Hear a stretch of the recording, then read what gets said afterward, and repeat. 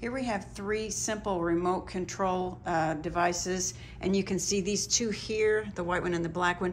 They just have your basic on and off, the mute switches, the volume up and down and channel up and down. Same thing here, on and off, volume, mute, and channel. This one's called the EasyMote, and this one's called the Smpl Tactile Low Vision TV Remote Control.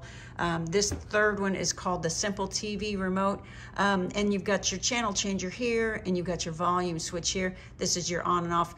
The interesting thing about this is you can pre-program up to 5 favorite channels, so you don't have to, you can limit the channels that your loved one might have to choose from, so you can limit those options and make it a little bit easier for them to use.